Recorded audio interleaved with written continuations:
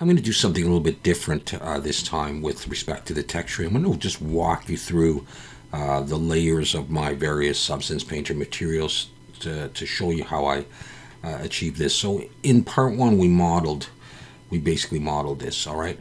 And then in Blender, I unwrapped this. And the way I unwrapped it was I simply used Smart UV Project for the saw blade and this piece here.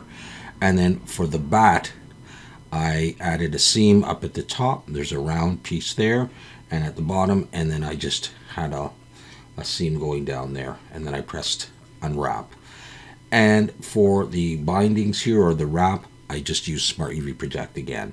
All right, so I have three materials. I had saw, bat, wrap. And I'm going to come into Substance Painter, and here is the model. All right, I've just changed the lighting to Bus Garage for this. And I'm just going to show you my layers over here and tell you what I did. And then you can recreate it if you want, or you can use different materials if you're modeling something like this. All right, so the first thing that I did is I started with a basic metal. This was a fill layer. And I came in here and I just got rid of the normal, and I chose sort of a dark gray on here. I left the height the same. I could have gotten rid of that if I wanted to. I dropped the roughness down just a little bit. I didn't want it too shiny, all right? And I brought the metallic all the way up. And then on that fill, I chose the magic wand, add filter, and I added this filter, matte finish rough. So that filter is, you know, if you come here and go add filter and you choose it, it's this one here, matte finish rough. All right, so I added that filter, and that was my sort of base metal, and that gave it that mottled appearance. And then I have another layer on top of here. You can see it's a little darker, and what I did here is I chose a slightly darker color. Actually, I chose this material, steel, rust, and wear. That's just in the materials. If you go for metal here, it's this one here, steel, rust, and wear. I just dragged that in, added a black mask, and then I used my polygon fill to select this middle section here, just so I have a slightly different tone to that. All right, then I added some edge wear. I chose a sort of a light gray color, and I used the metal edge wear generator, right? You add a black mask, add a generator, and choose metal edges, and I just played with the values a little bit until I got what I wanted. Drop down the opacity a little bit, so there's a little bit of white in there, or light gray. On top of that, I added some dirt. All right, I used the dirt generator here, played with the values, and I painted in a little bit of dirt around the holes and stuff like that, and where I wanted a little bit of extra dirt on there. So nothing earth-shattering at all. And then we got into a little bit of blood. So I chose a dark red color, added a black mask, and grunge. I used grunge stains leaky, played with the balance a little bit. Actually doesn't look like I did much for that. Didn't change the scale. So that came on nice. And then I added a paint layer, and I painted in a little bit of what I wanted and gotten rid of a little bit, just to have a bit of blood on there, a little bit on here as well. And then I added some rust fine. That's just a material. So come in here, search for rust fine, dragged it in. I added a black mask, and then what I did, I think I used the smart masks type rust, and I think I used this surface rust. Drag it in, that'll give you this, and then just play with some of the values a little bit, and mostly to the balance and the contrast, if even at all. And then I painted some rust in as well. So you just come up here on the mask, just go add paint layer. So if I do that, and then if I do this, okay, I'm in erase mode, so you see I can paint more rust on, but I would tend to come over here and use a dirt brush, you know, maybe decrease the flow, and then you can paint in some rust if that's what you choose to do. All right, so I had that effect.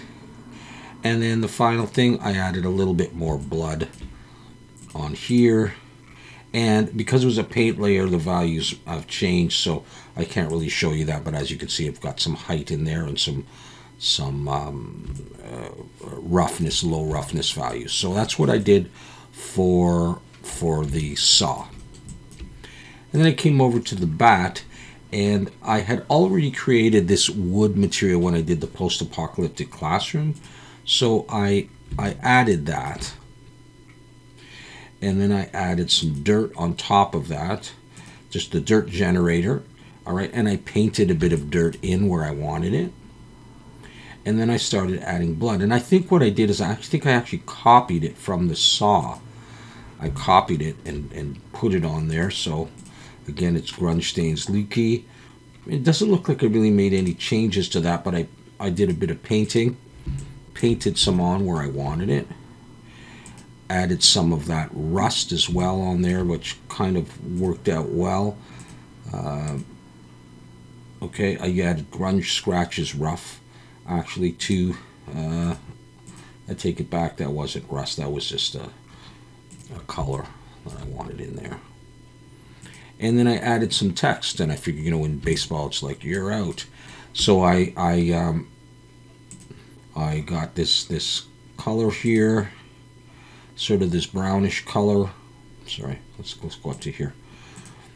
Added this red color, dropped the height, and did the text, and then I copied it just to make it look a little darker.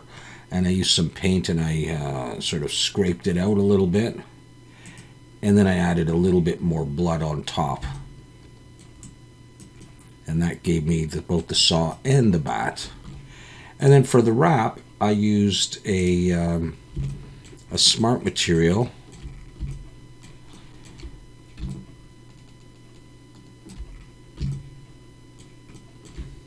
This fabric Adobe aged, and I'm not sure where that is. There it is, right there. Okay, so that may be something I downloaded from Substance Share. And then I came in here and I, let's see, there was an edges in here. Let's bring it in one more time, actually, and hide that. Bring that in.